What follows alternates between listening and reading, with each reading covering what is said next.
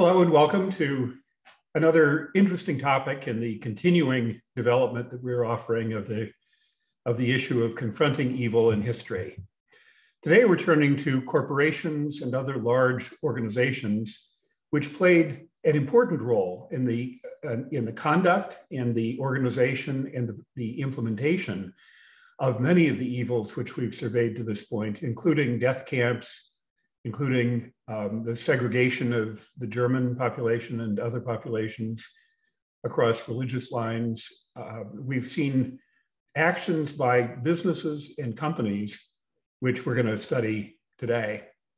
We've so far talked primarily about state actions, the actions of dictators like Hitler and Stalin, and individual actions like the ordinary men that Browning described. And we've tried to figure out in what ways their behavior, how we can understand their behavior, and how possibly in the future we could prevent their behavior. But today our plan is to look at organizations which were crucial to the implementation of these plans. And large companies took barbarous actions themselves during World War II, both in Germany, in the occupied territories, and in many places in Europe. So today we're going to talk about corporate complicity and corporate responsibility in the production of evil and participation in evil activity. Now, some might say that corporations, businesses, big auto companies, for example, big manufacturing companies in Germany, really have very little choice in adjusting their production and their business activities to support the commands of a wartime economy. Producing more trucks, planes, bombs, petroleum, weapons, computers. Presumably, these are a normal and predictable part of doing business for domestic industries like General Motors in the US war economy and Daimler-Benz in the German war economy. So I'd like to focus a little bit on the question, what is bad conduct? What is evil conduct by a corporation in the conditions that we've been describing in the 1930s and 40s? And here is a possible answer for you to think about and kind of roll around in your minds and see how it works for you. An evil action by a corporation is complicity in the evil actions of national governments. Producing poison gas for gas chambers used for mass killing, producing computer systems that facilitate ethnic cleansing or genocide, facilitating the separation of workers according to whether they are Jewish or non-Jewish. All of these are above and beyond the normal business activities of a company in a wartime economy, and we could classify them as evil actions by a corporation. These are the kinds of things which I mean to describe as evil close to home in the corporation, where the corporation has embraced the policies and the actions and the values of an evil government into their own business practices. And this includes discrimination against officially hated groups, the Jews, the Roma, the gay people, either as workers or as consumers. And some companies in Germany in the 1930s, before the outbreak of war, refused to sell to Jews. Other companies, including companies we'll discuss today, dismissed senior level officers and leaders and engineers and professionals because they were Jewish. This was called Aryanization. So Aryanization might take the form of firing members of these groups and led to the implementation of an obnoxious and horrible kind of racism in Germany and the occupied territories. Another crime, which we're going to talk about today, another evil action by corporations, was the use of forced labor and slave labor offered by the national government, offered by the Nazi government, but also provided by the Stalinist government under other circumstances. Using forced and slave labor is another clear way in which a corporation can commit an evil action. Another dimension of the evil of genocide is therefore the role that organizations played in carrying out mass acts of atrocity against the innocent. And we might say that organizations, not just corporations, but armies, governments, religious orders, and corporations, organizations at many levels of scope were an essential part of the evils of the 20th century. So it is important to ask the question about evil within organizations as well as about individuals. And this is important because it causes us to think about the question, how do people behave in an organization? Do they behave as independent moral agents, or do they behave more like robots who are embodying and carrying out the intentions and orders of the organization? There is, it turns out, in the field of business studies, a subfield which is called the study of organizational evil. And it's a very interesting collection, which I've located, edited by Carol Jerkowitz, called The Foundations of Organizational Evil. And here's what she has to say in her introduction about what this topic involves. Organizational evil is used here to signify the institutionalization of a set of principles whose purpose is knowingly to harm individuals with disregard for consequences beyond those that would cause immediate repercussions to the evildoer. Whereas unethical behavior is episodic and individualistic in nature, evil is systemic and embedded in the culture of the organization. Programs, policies, practices, reward systems, hiring and training, external and internal relations, all are designed with the intention to seek immediate advantage through the deliberate harm to others. And we'll see that in the instances of the companies that you've been reading about, this is a pretty insightful analysis. So what are those companies? IG Farben is one company that was especially important during the Nazi period, prior to the Nazi period, before the World War II, and during World War II. It was the largest company and the largest chemical company in Germany for quite a long time. So the book from which you've read some excerpts by Hayes, what he finds is that there is substantial corporate complicity at Farben, complicity with the evil intent of the Nazi regime. Here's his background description of Farben's reach. By 1943, the concern's 334 plants and mines across Germany and occupied Europe were turning out more than 3 billion marks worth of goods and earning net profits of more than $500 million. Nearly 50%, get that figure, 50% of IG's 330,000 person workforce had come to consist of conscript or slave laborers by 1943, among whom were some of the perhaps 30,000 inmates of Auschwitz who eventually died in the company's new factory and mines near the Auschwitz camp. This is stunning fact about Farben. One of the subsidiaries of Farben was the industrial source for Zyklon B, the extermination gas used to kill more than 1 million concentration camp victims, primarily at Auschwitz. And so you might say Farben was a Nazi company. It was a company that was inspired by an ideological commitment to Nazi doctrine and Nazi racism, Nazi expansionism. But Hayes, in a way, has an even more alarming analysis of the behavior of Farben. He argues that ideology, including Nazi ideology, had little to do with Farben's corporate decision-making. Rather, the company was driven by the business logic of profit and loss. Rather than ideology, he emphasizes business rationality as the motivating factor for business executives during the period. And he cautions that these same motivations may recur in many other contexts. And in our discussion, we may want to talk about other companies to see whether we're aware of wrong, inappropriate, immoral, and perhaps even evil practices of other companies in the conduct of their business. Quoting from Hayes, the amoral pragmatism and professionalism that propelled Farben's executives dwell within all large-scale organizations, whether they be corporate or political, whether they seek to maximize power or profits, whether they claim to serve an individual, a class, or a race. These drives made Farben an instructive case study in the plasticity of private interests and the consequences of permitting any single-minded doctrine to grasp the levers of a state. Lest that point be lost and readers distance themselves too far and easily from Farben's behavior, I have emphasized here the specious rationality of the concerns, deeds, and largely let the self-evident wickedness of some of them speak for itself. And I'd like to discuss this passage when we get together.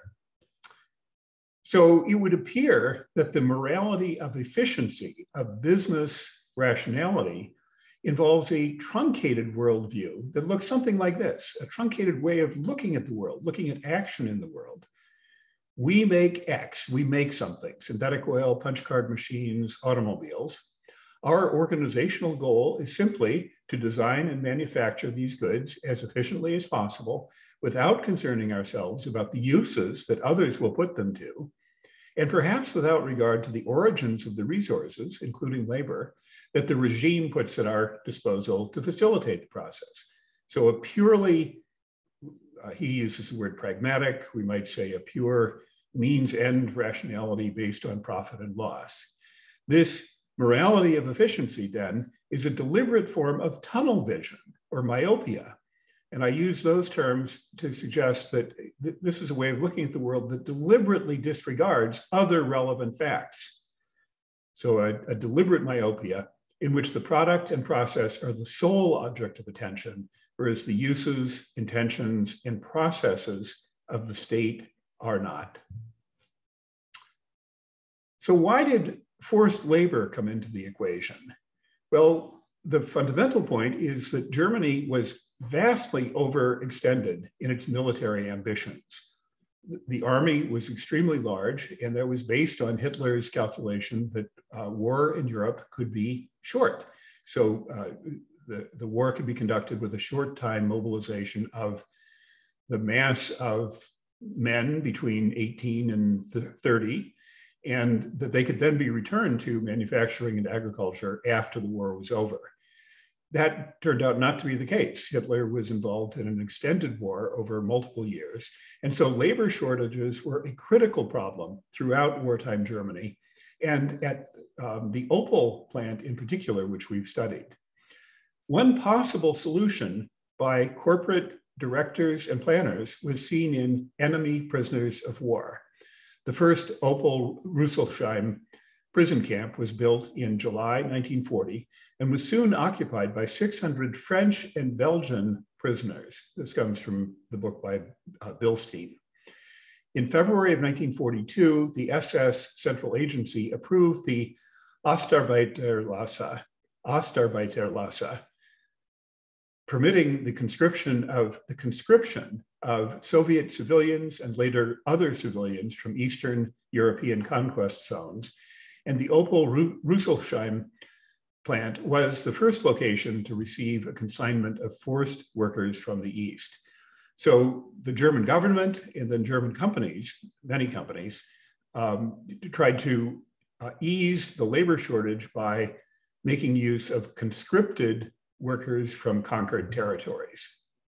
But it is very interesting that Opel was the only large German vehicle producer not to employ concentration camp prisoners in the period that followed at either of its two production plants. So Opel declined to use concentration camp prisoners. It did use forced laborers, but it did not use concentration camp prisoners. The company's tradition was conservative, but not at all anti-Semitic. Opel's forced laborers, both prisoners of war and civilians, were guarded by company Werkschutz. Concentration camp prisoners were to be guarded by SS henchmen.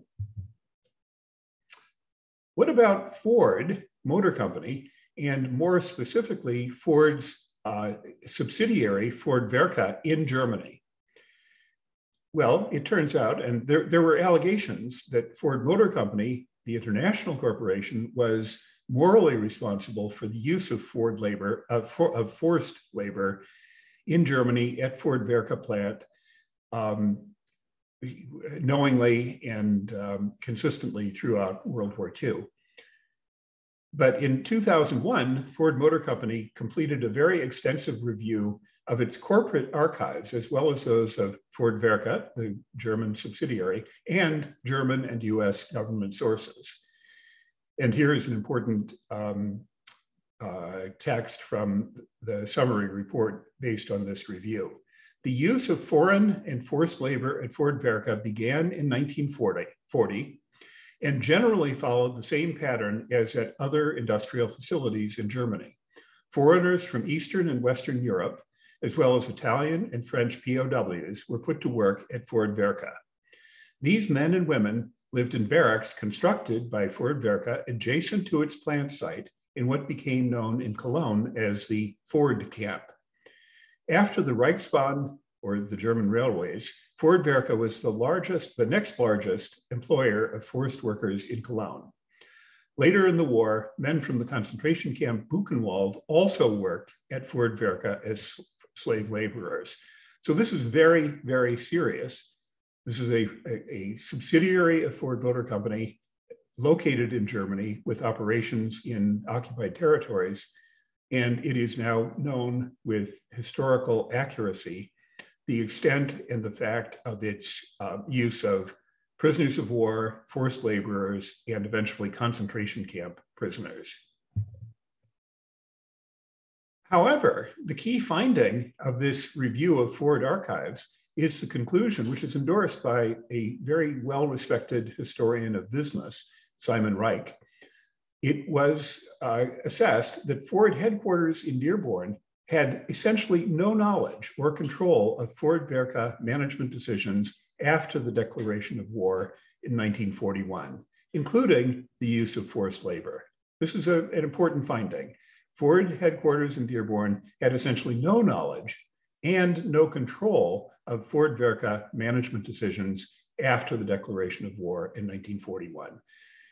The report takes the view then that Ford Werke was functionally autonomous. The German subsidiary was functionally autonomous from its nominal owners in the US during the wartime years, and that its management in Cologne was eager to cultivate business and military relationships with the Nazi regime in order to maintain the business viability of the operation. In other words, the evil crimes of Ford Werke were well documented, but this assessment, and it's an assessment which I found very credible, holds that the multinational corporation, the corporate headquarters in Dearborn, lacked both information, both knowledge, and also an ability to control the actions of Ford Werke.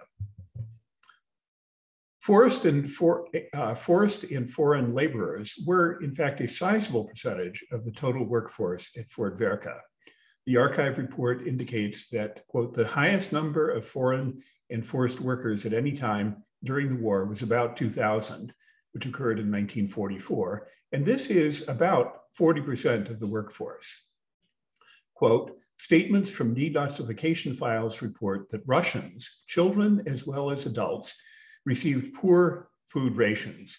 In an interview conducted in the 1990s, one former Eastern worker recalled that her rations typically consisted of 3 slices of bread and unsweetened coffee for breakfast, soup made from turnips and flour siftings for lunch, and bread and coffee again for dinner.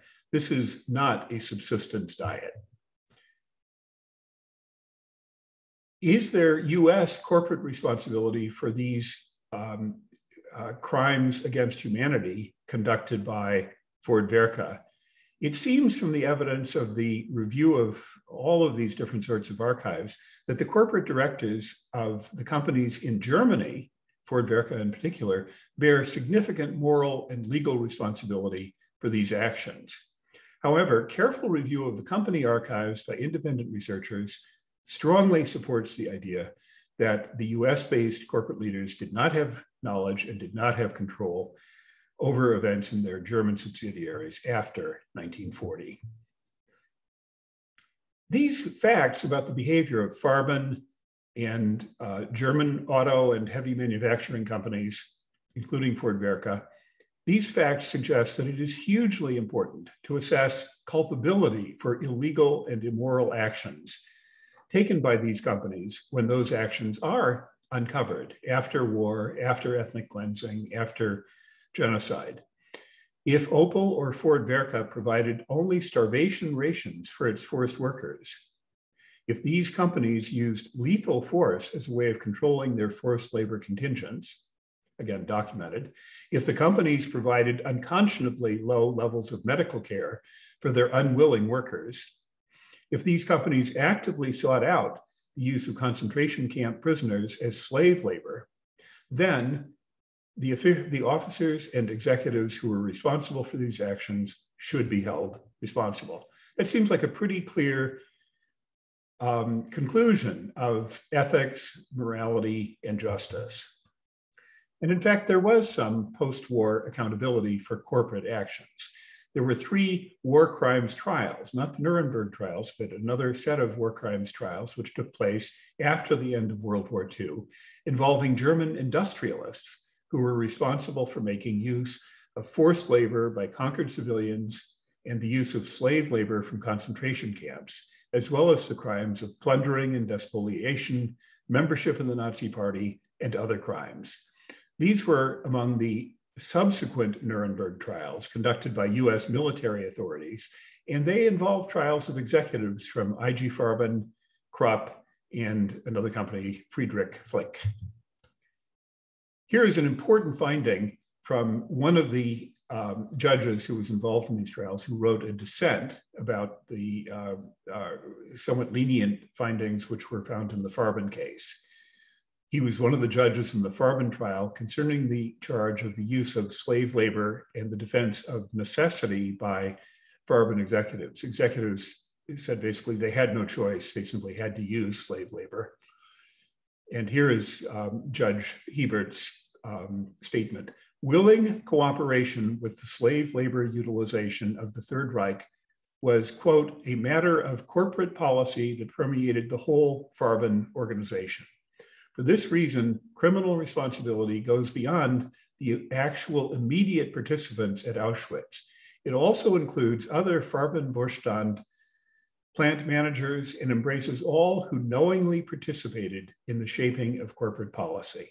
And what is that policy? It's the policy of cooperating with the use of slave labor in manufacturing and in other industry. There was another kind of accountability which occurred much, much later in the very end of the 1990s, 98 and 99. And this took the form of class action lawsuits, which were initiated by Eastern worker survivors who had been forced to work at Ford Verka and other plants. Their class action lawsuit brought in US courts was against companies for having treated them unjustly and not having compensated them basically for their labor. Much of the evidence which we now have about corporate behavior during the Nazi period by auto companies and other major industries resulted from these class action lawsuits, including especially a suit led by Ukrainian woman Elsa Iwanova in 98 and 99. And these lawsuits led to a sudden willingness on the part of General Motors and Ford Motor Company to make their corporate archives from the Nazi period available for study by researchers. This open exposure of the corporate archives is hugely important, and it plays into another theme in this course. That is the theme of honesty. It is so important to honestly confront the evil and dark facts about the past, even when they are profoundly embarrassing. Ford Motor Company and General Motors had not made their archives available until they were essentially forced to by these class action lawsuits. So what can we demand of corporations? What can we demand of corporations, large organizations? We know the slogan from Google, don't do evil. That is a real moral imperative. Whether or not Google or Facebook or any other internet company lives up to it, whether Coca-Cola company lives up to it. And in fact, I think we have good reason to think that these companies do not live up to that slogan. But what we need to demand of corporations is that the officers, executives, directors, and other actors within corporations have to reach their own moral conclusions about the actions of the company, about, in the case of the Nazi period, Aryanization, firing Jewish workers, the use of slave labor, the production of materials used in gas chambers, Zyklon B, and engagement in genocide. Officers, what we are basically asserting, officers and executives of companies need to make their own moral assessment, and then they need to refuse to collaborate. And I think we've seen often enough in this course, in the readings of this course, that refusal was an option.